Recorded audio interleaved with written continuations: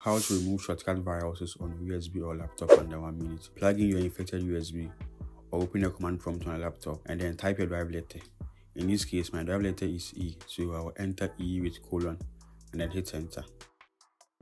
Now type this command: attrib space -r space -h space -s space your drive letter with colon / asterisk space /x space /d and then hit enter. This will unhide and restore your real files. It says access denied, meaning this is a normal and not a virus. And now type del space *inc. This will delete all shortcut virus file in the current drive or folder.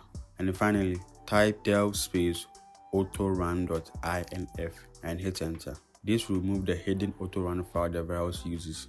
But don't forget to run an antivirus scan so the shortcut virus doesn't come back again.